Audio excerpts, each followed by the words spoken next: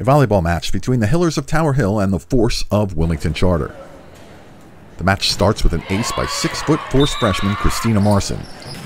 Senior Madeline Matheny will pound a kill off an assist from Elizabeth Swanson.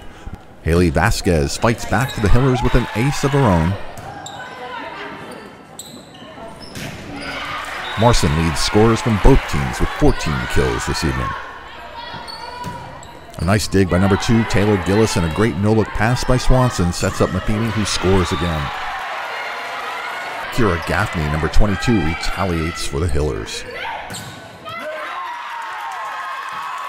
Here's the final point of the first set.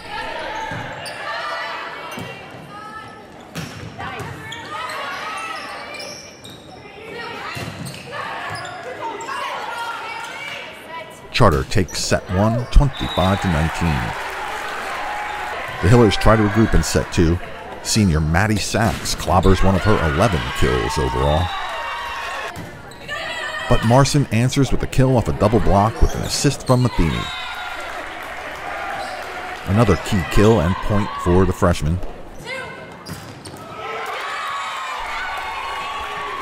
And when it's a good night, the ball even rolls your way. The Force takes set 2, 25-14.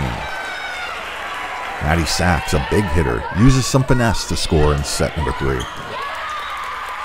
course, that works both ways, and Matheny pokes a kill to a wide open hole on the other side of the net. Remember the name of Christina Marson for this and the next 3 years here in Delaware. Another kill from the outside.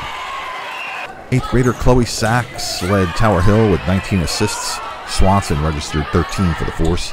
Marie Freeberry had 5 kills for Tower Hill, and Danielle Waltz and Isabel Luger also had 5 kills for the Force. Charter looked strong in the opening match of the 2018 season. They start off with a victory. Tower Hill begins the season 0-1. The Force takes set 3, 25-18, and the final score of the match here is Wilmington Charter 3 and Tower Hill 0.